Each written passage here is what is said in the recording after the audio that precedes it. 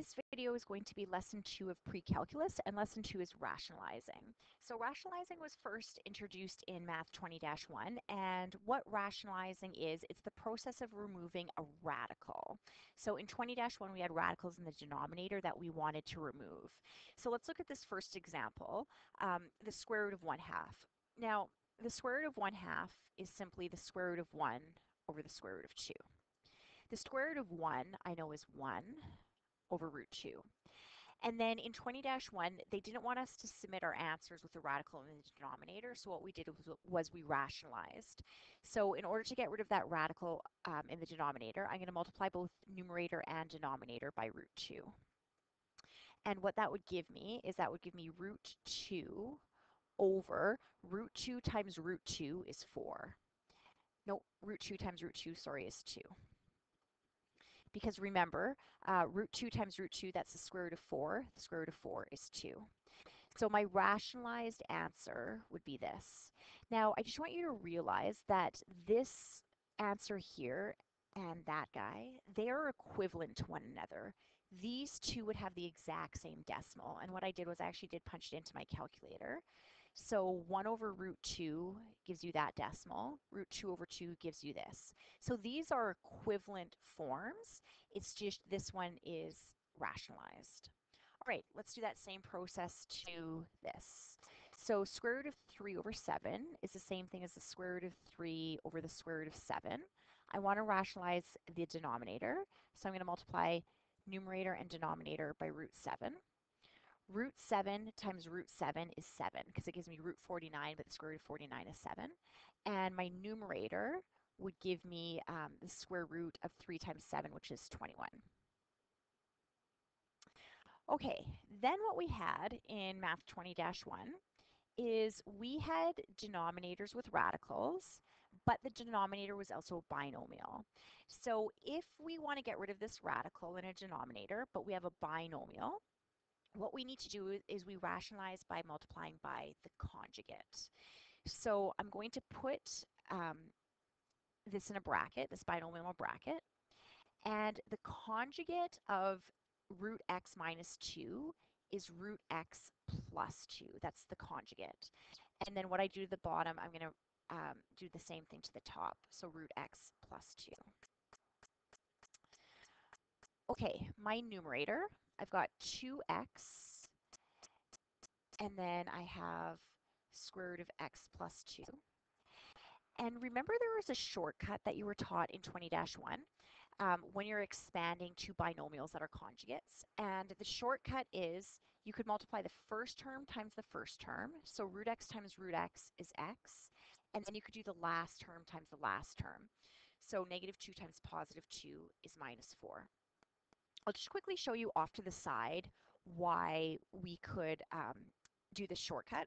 So if I was to do the full expansion, root x times root x is x. And then root x times plus 2 is plus 2 root x. Minus 2 times root x is minus 2 root x. Negative 2 times positive 2 is minus 4.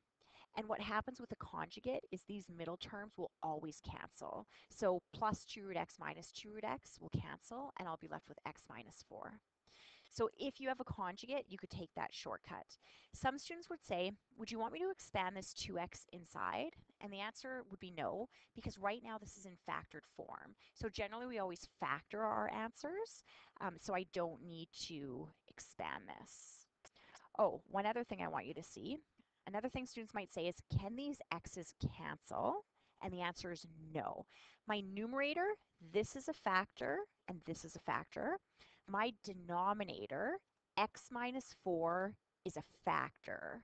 So the only way I could cancel out an x minus 4 is if I had an x minus 4 up here. So you cannot cancel that. All right, rationalize the denominator in each of the following expressions and then simplify. I'm going to give you a hint actually in a second. So let's actually just set it up by the conjugate.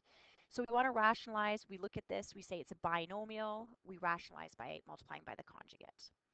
Okay, so the conjugate would be x plus 2 root x and x plus 2 root x. I always actually like taking care of what I'm rationalizing first because I want to make sure I do truly get rid of that radical. So I'm actually going to, you always do want to expand your conjugate. So I'm going to do the shortcut. X times x is x squared. Last term times last term. Negative 2 times positive 2 is minus 4. Root x times root x is x. Okay, so I will have that. And then my numerator, I have 1 times this binomial.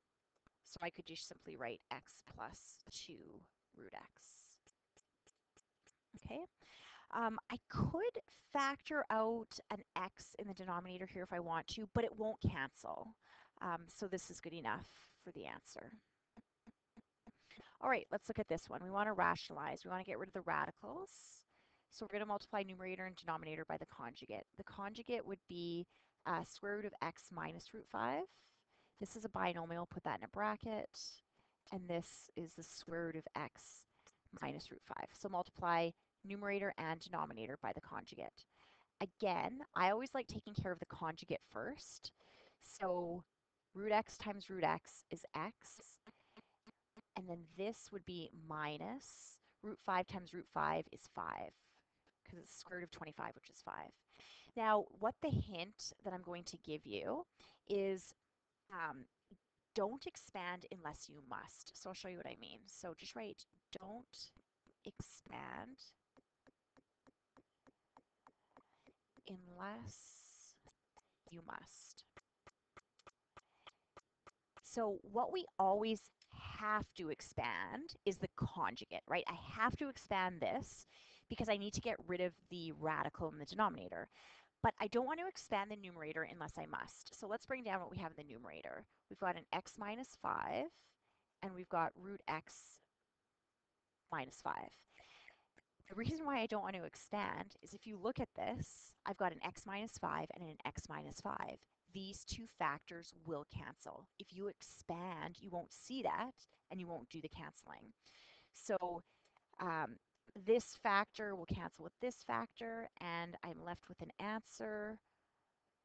I think I made a mistake here. This should also be. So I'm left with an answer of the square root of x minus the square root of 5.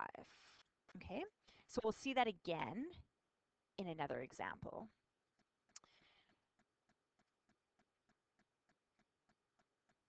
Okay, let's do this. So again, okay, so in 20-1, we only ever rationalized the denominator. In calculus, we might be asked to rationalize the numerator. So if you look at this question, there is no radical in the denominator. So this says rationalize the numerator in each of the following expressions and then simplify each. Okay, so the radical in this example happens to be in the numerator. So that's what we're going to rationalize. Whatever you're rationalizing, we're going to be taking the conjugate of this numerator this time. So the conjugate would be the square root of 2x minus 5 plus square root of 7. Multiply top and bottom by that conjugate. Okay, so which one must I expand? It's the numerator that I have to expand, right? Because this is the one that I'm trying to rationalize. So you always expand whichever one you're rationalizing.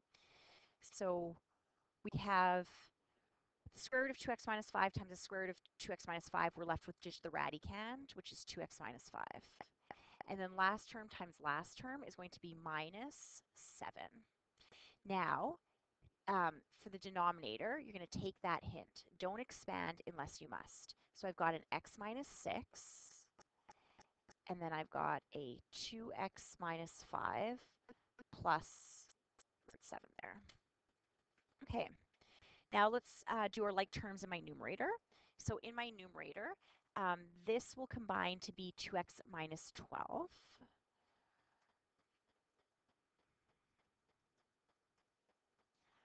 All over, same denominator, x minus 6 then 2x minus 5 plus root 7. And then if you look at your numerator, we could factor something from the numerator. The numerator can be factored by a GCF. So you could remove a 2 out of your numerator. If you factor out a 2, you're going to get x minus 6. Hopefully you see where this will go.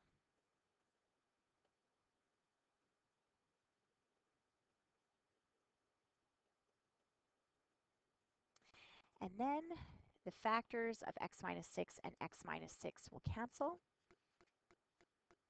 which leaves me with a 2 in the numerator and a denominator of 2x minus 5 plus root 7. Now, the question was rationalize the numerator, so that means at the end, your final answer cannot have a radical in the numerator, and it doesn't. It's completely rationalized. Okay, but that would be your answer. All right, let's do this guy. So, first of all, some students might say, well, I don't even have a fraction here to rationalize the numerator, so create a fraction. Put this over 1. Now, this is a binomial. These two terms are separated by a minus. So we're going to multiply by the conjugate of this numerator. So the conjugate of this numerator would be, I'm going to put this guy in a big bracket. So the conjugate would be the square root of x squared plus x minus 11, and then plus 1, right? That would be the conjugate. So remember, we multiply numerator and denominator by the conjugate. So x squared plus x minus 11 plus 1. Now, I need to expand my numerator in this example to rationalize it. So first term times first term will leave me with x squared plus x minus 11. Last term times last term minus 1 all over the denominator of the square root of x squared plus x minus 11 plus 1. Now this numerator, negative 11 minus 1 would give me negative 12. And then I would say, can I factor that? This could be factored by inspection. So two numbers that multiply to negative 12 and sum to 1. What would that be? 4 and 3. So it would be x plus 4 and x minus 3. And your denominator is x squared plus x minus 11, square root of that, and then plus 1. So that is your rationalized answer. There is one last question, and then that will be the lesson. So if I gave you this, and I said I want you to rationalize the numerator. So maybe pause the video, see if you get the answer, and then you could unpause it to check. Okay, so the conjugate would be the square root of 2x plus 2h minus 1 plus the square root of 2x minus 1. Numerator and denominator, I'm going to multiply by the conjugate.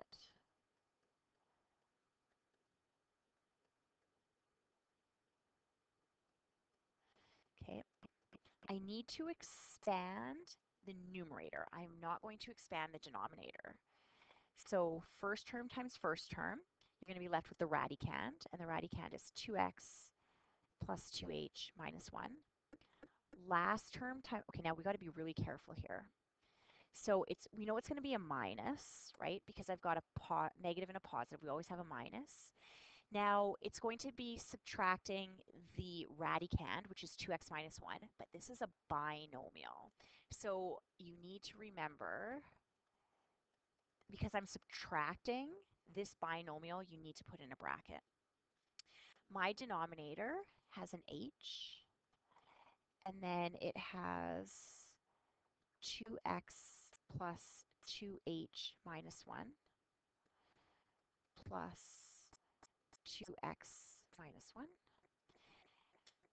Now let's clean up our numerator, and lots of things will cancel if you do this correctly. So I've got 2x plus 2h minus 1. I'm going to distribute this negative 1 inside to give me minus 2x plus 1 all over h, and then that conjugate.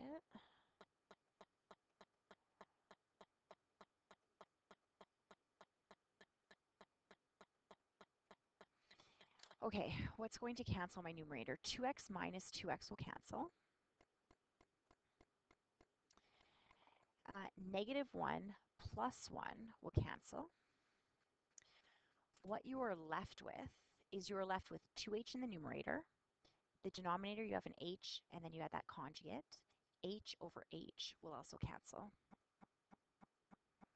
to give you a final answer of 2 in the numerator, and then we were left with that conjugate in the denominator.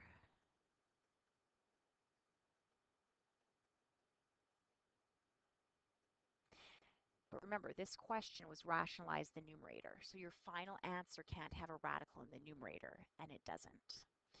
So that concludes lesson 2. So lesson 2, the homework. So here is the textbook homework. So page 4 in the textbook would be questions 1 and 2, and I just want you to do these 5 questions.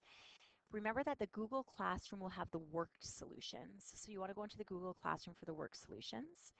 And then to get more conjugate practice, this was from the handout that you were given. It's lesson 3 in the handout. So this was the handout. We already did lesson 1. We did lesson 2. Here's lesson 3 in the handout. And what you're going to be doing in this lesson